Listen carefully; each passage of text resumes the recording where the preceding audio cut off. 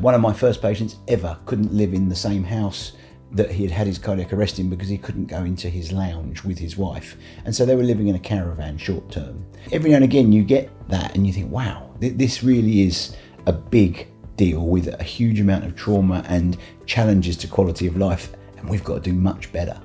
There was no support for me and no support for many other people who didn't have a heart issue per se.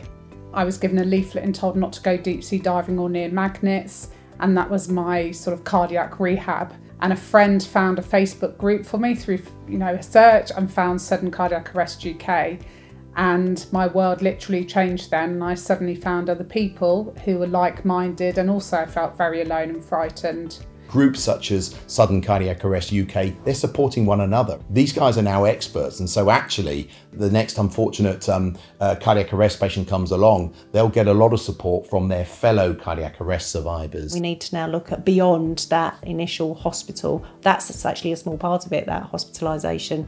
It's the next steps after that and going on with your life. The fact that we've got so many people in one place coming from all over the UK is a real statement of unmet need more than anything else. There is a real benefit to human beings of being in and amongst other people, seeing how other people cope, seeing how other people exploring the similarities or differences of what you feel and they feel, and there's sort of a bonding of people. So about 75% will never ever have met another survivor. So 75% of this group will go home having now met one. That's a pretty amazing experience for these patients, and we know that from previous events. Biggest thing we want people to take away from today is that they don't feel alone, and they have some closure, if anything, to today, that they have support, they know where to turn to people, that there is life after cardiac arrest. This organisation provides something else. It's almost like the humanity element, the human element. So that's the strength, the uniqueness, I think. It opens your eyes to what life can be, and it's not necessarily the end. Some people don't have a great quality of life when they leave the hospital, but when they interact in our groups and our events, they realise they can do more than they're doing at the moment. What I really enjoy is just hearing other people's stories.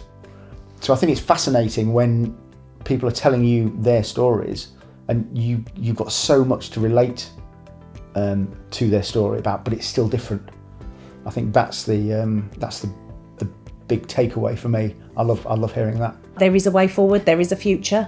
There is this group, Sudden Cardiac Arrest UK, they are a fantastic support network. There is a life beyond that, and you're not alone. There's always hope. Self-belief. Never accept what you think the future is going to be. We all think we know what our limits are, but actually those limits can be redefined. It's a real roller coaster journey, but I think what we put in place will help you on that journey. Life goes on. It won't necessarily be the same, but it does go on. What has been developed here in the UK over the last 10 years is staggering, really, with institutions such as Sudden Cardiac Arrest providing that support for the patients of the future. It's invaluable.